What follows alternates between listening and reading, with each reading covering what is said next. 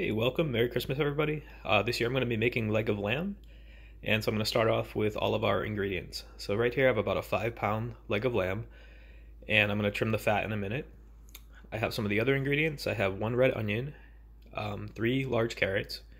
I have about 1 pound of potatoes. I have garlic and ginger and 1 red chili pepper. And over here I have some fresh mint, some bay leaves, and some fresh rosemary. I'll need some water, some vegetable oil, use a splash of vinegar, and I'm going to need some Greek yogurt. I'm just using the plain kind. In terms of our spices, I have Garam Masala, Tumeric, 5-spice, coriander, chili powder, and of course, as always, we're going to use some salt and pepper. And just to make life easy, I have a couple of mixing bowls with a whisk there, and my favorite is cooking in this Dutch oven over here. So let's get started. Okay, so I just spent a few minutes trimming some of the fat. You can see some of it there. I did leave a decent amount of it on. You can trim all of it or leave some on like I did. And I put some slices right in. With this nice knife here, I did some deep slices. What I'm gonna do in a minute, I'll show you, is I'm gonna put some garlic down in here to add some flavor as it roasts. So I'm going to get some of these vegetables ready, specifically the garlic, and I'll show you that in a minute, and I'll check back in with you. Okay, so I want to show you what I'm doing now. I'm just putting some of the garlic, the rosemary, and fresh ginger right into these slices I made. So I have all that over here, and I'm just going slice by slice. And then what I'm going to do in a minute is I have this diluted apple cider vinegar. I'm just going to pour it over to help tenderize the meat. And once I'm done with that, I'm going to get making the yogurt-based marinade. So I'll check back in a few. Okay, so I cut up the carrots, potatoes, onion, added a few bay leaves into this Dutch oven, splash of oil. What I'm doing is I'm making that yogurt-based marinade over here. So I put most of the spices in. I'm on the last spice now, turmeric. So just be careful with this because it can really get your hands stained or your clothes stained. So just I'm mixing it up now with a spoon. Have my whisk over here. I'm going to use in a minute.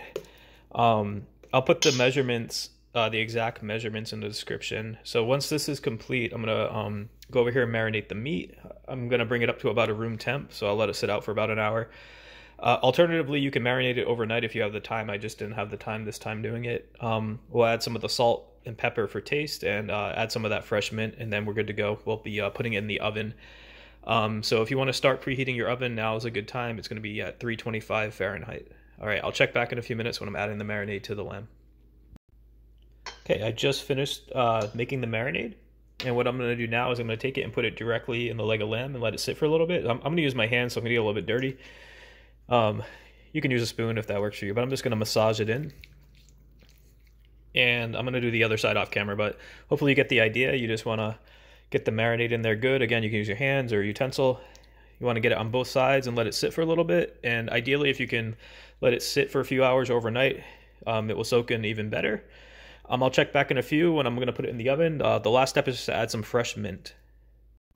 Okay, so I just transferred the lamb over into the Dutch oven. I added some of that fresh mint on top, and I added about a cup of water into the Dutch oven. Alternatively, if you have stock, you can use stock. And some of the excess marinade I added right in with the veggies. I cracked some black pepper and sprinkled some salt, and in a minute I'm going to show you. I'm just going to put it right over into the oven at 325, and it's going to be approximately 2 hours. This is going to depend on the size of your meat. I go lower and slower, so you can go higher than 325, but that's the way I like to do it. And I'm going to put the lid on the Dutch oven, so you could also take the lid off for part of it, but I recommend leaving the lid on for the majority of the time. All right, I'll check back in a minute. Okay, I'm putting the lamb in the oven. And I'll check back in about an hour and a half, and I'll take the lid off, and we'll finish up from there. All right, the leg of lamb just came out of the oven after 2 hours. I took the internal temp, and we were good to go. You want it at least 130 degrees Fahrenheit. I actually had it quite a bit higher. The last half hour, I had the lid off the Dutch oven, and you can see the vegetables in there. You get the potatoes, carrots, pepper, onion, etc. And it essentially turned into like a curry sauce. It smells really, really good. I haven't tested it yet, but I'm about to do that. I'm going to let the lamb sit for about 15-20 minutes, and I'm going to carve it, and I'll show you the final dish in a few. Okay, this is our final product. We have the leg of lamb. I'm serving it with a piece of naan, some more of that Greek yogurt, and the vegetables, the potatoes, carrots, onion, and chili. It came out really good. I hope you guys enjoyed this recipe, and if you did, please like and subscribe to my channel. Merry Christmas, everyone.